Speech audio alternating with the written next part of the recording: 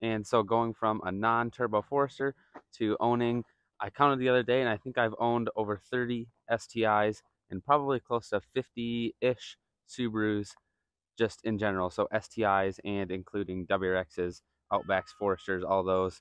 What is going on, guys? I have a little bit different of a video for you today. Today's video is just going to be the story of how I got into Subarus, how I got into making a business out of it, and how it is currently what I do for a living. Now, to be clear, how I did this, how I started this business, wasn't necessarily the right way. Maybe it was, maybe it wasn't. I'm not claiming that this is the best way to do it. I'm not claiming this is the right way to do it. I've made a lot of mistakes. I've learned a lot. So this is just kind of how I got to the point of working for myself. And maybe that will inspire some of you to do it. I'm not claiming this is the only way to do it or anything like that. Like I said, this is just how I did it. And I've had a few people ask me. I've had a few people that I've told the story to and they think it's cool. So I decided to make a video out of it. And this is it. I went from a non-turbo Forester when I was 15 years old. That was when I bought my first car. My dad split the cost of the car with me and we put a motor in it. We bought it with a bad motor. And so going from a non-turbo Forester to owning, I counted the other day and I think I've owned over 30 STIs and probably close to 50-ish Subarus just in general. So STIs and including WRXs, Outbacks, Foresters, all those. Yeah, so I'm going to walk you guys through from the beginning to the end. That's all this video is going to be about. Good morning, kitty. How you doing? All right, I got to get onto this video. All right, so I'm going to attempt to find some old pictures and possibly some old videos to pop up while I'm talking. I think it might be kind of interesting. I know I have one for sure, and it's when we pulled the motor on my Forester, and I'm standing in front of the car. I look like a little child because I kind of was. I was 14 years old, so it's pretty funny, but I will try and find as many old pictures and videos and pop those up for you guys to enjoy. But I guess, yeah, let's start at the beginning. So I kind of have always been mechanically inclined. When I was little, I liked to take apart things. Started off with things simple and then moved more into more complicated things that I'd like to take apart. My dad has automotive knowledge and just knowledge in general about motors, things like that. So he had me take apart lawnmowers. He had me take apart compressors out of air conditioning systems. So lots of things that kind of sparked my interest in vehicles, I guess. I think I bought my first car when I was almost 15 years old. It was a 2005 Subaru Forester, non-turbo, of course, because a turbo car was not even something I processed at the time necessarily. But we bought it with a blown motor. It had a hole in the block, actually. And the whole thing was my dad was going to split the cost of the car and the motor with me, and he was going to teach me how to put a motor in the car. So that is what we did.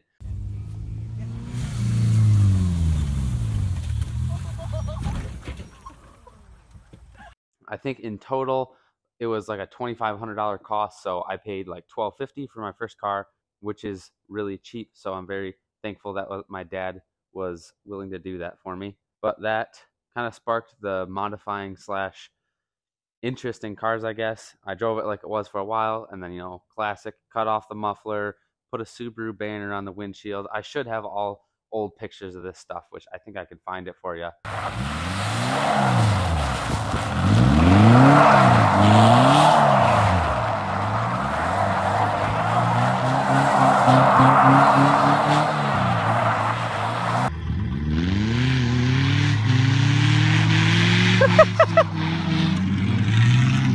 But yeah, that was kind of what I did with that. It was a manual also, so that sparked my interest in manuals. I love driving a stick shift compared to just an automatic.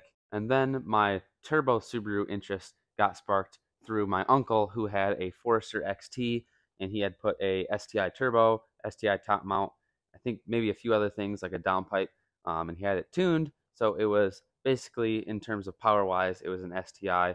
And that car was insanely fast to me at the time. But that sparked my interest for turbo Subarus, and little did I know that I think I was probably 17. I ended up buying that car from my uncle. He wanted to get into, I think, an STI. He ended up buying a hatchback, I believe. But I bought that car from him, and that was my first turbo Subaru. I had always had a job. I had always saved up. This was still when I was working a normal job. I was not working for myself.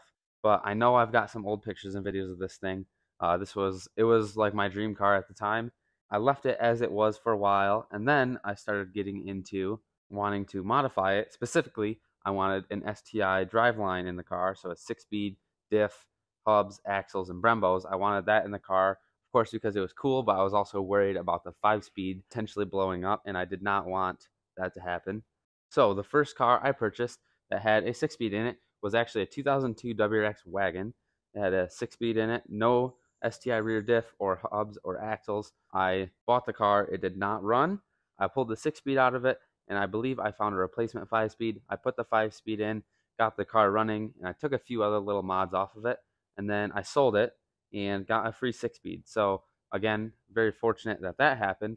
But again, I was smart with how I purchased the car. I didn't just go buy a 6-speed swap, which you can do if you have the money, but I didn't have the money. So I was very patient in trying to find the correct car to purchase. But that is how I got the 6-speed, and then I did end up saving up, and I bought the rear differential. I bought some 04 STI hubs. I bought some STI axles, and I bought some Brembos from a guy down in the Detroit area, and that was my completed 6-speed swap. So I did a 6-speed swap on the car, and I did multiple other things, like I did an up pipe, external wastegate, had it retuned. There were a couple other things that I did, but that was my first heavily modified car. I ended up swapping some 2015 STI seats into it, a 2015 STI steering wheel, an STI cluster. I did a lot to the car. I know I have pictures of this one, so I can pop some of those up while I'm talking. Now, at that point, I had saved up a little bit more money. I worked, I believe, at a landscaping place at that time. No special job, wasn't making anything exceptional in terms of money, but I was saving my money, and I was looking at buying STIs with blown motors, and I ended up finding one locally for a very good price. I believe the first STI I bought, I think I bought it for $3,000. So it actually did run, but it had ringland failure, and I ended up driving it home. It was in Grand Rapids, Michigan.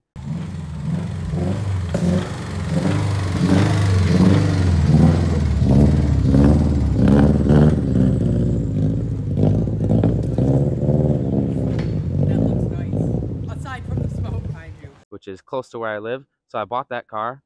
I had the cash, went and got it, and that was my first STI. The car was kind of rotted out, a little bit rough, but I ended up parting it out, and I made a lot of money. If you know anything about the parts and what they were worth on the STIs, I made a lot of money off that car for a 17, 18-year-old kid, and it kind of sparked my interest in, hey, I could maybe do this as a job. I could maybe work for myself and do this. And before and in between kind of buying more STIs, I also had purchased a few WRXs, a few Forester XTs, I think some Legacies, a couple Outbacks. I did some non-turbo Subarus as well.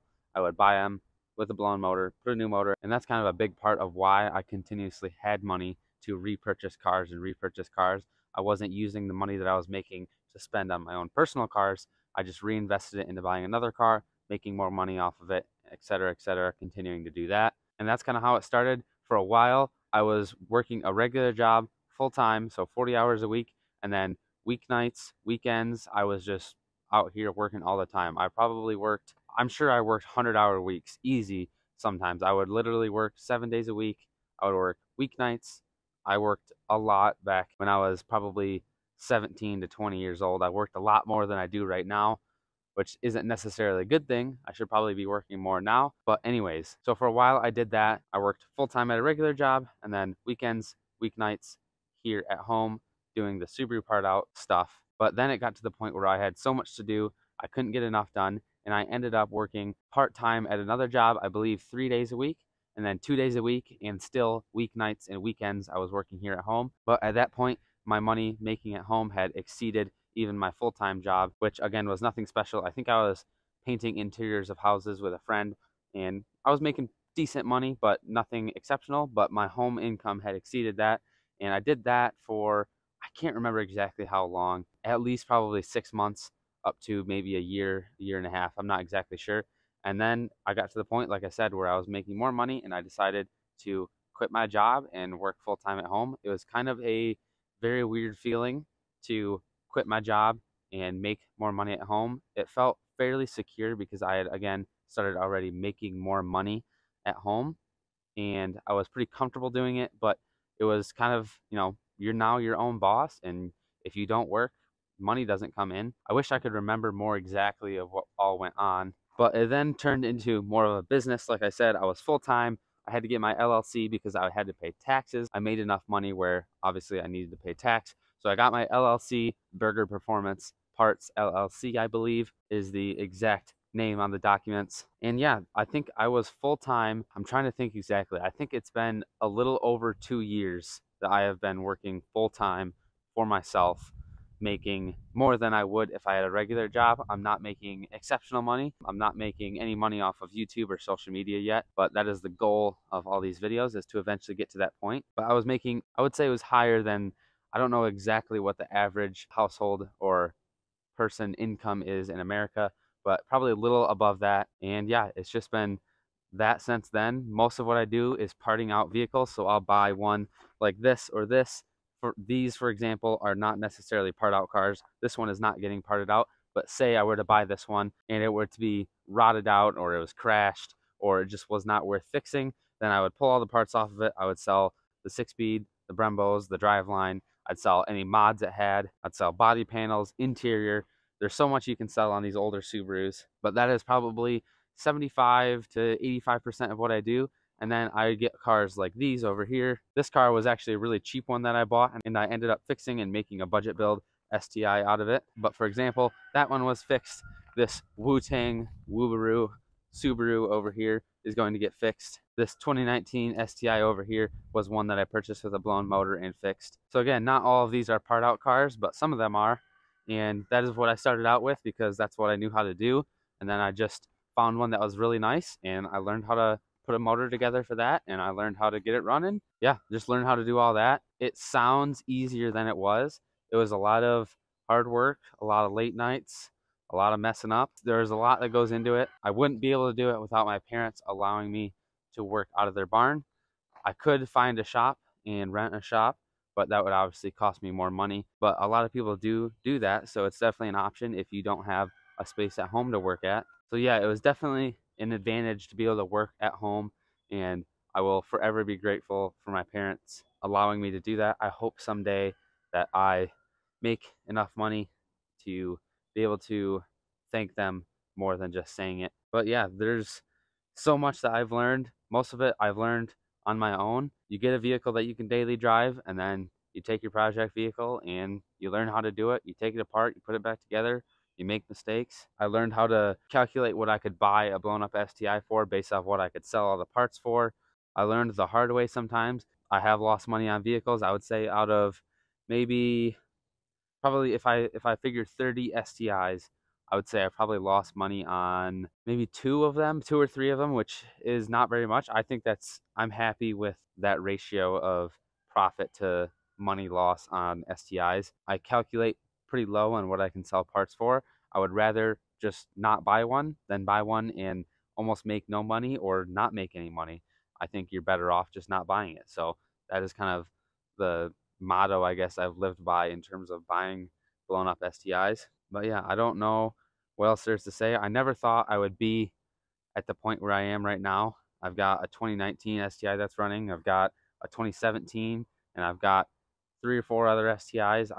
I'm forever grateful for where I'm at right now, and I hope I continue to just move up, and hopefully this social media ends up working out, and I can do some cool builds for you guys, and I can learn with you guys and make mistakes. That's all part of it. If you made it this far into the video, I greatly appreciate it. Yeah, I hope this continues to grow. Like I said, I'm at a changing point in my life. If you've been following, I'm recently engaged and we are looking for a house. So yeah, I'm doing more grown-up stuff than I was before, but I just want to take you guys along that journey as well. Yeah, I just kind of want to document growing up, essentially. Not that I haven't grown up from when I was little, but in a sense you never grow up. But just document, yeah, how I did this, how I'm going to buy a house, how I'm hoping to continue the business and continue the social media aspect of things.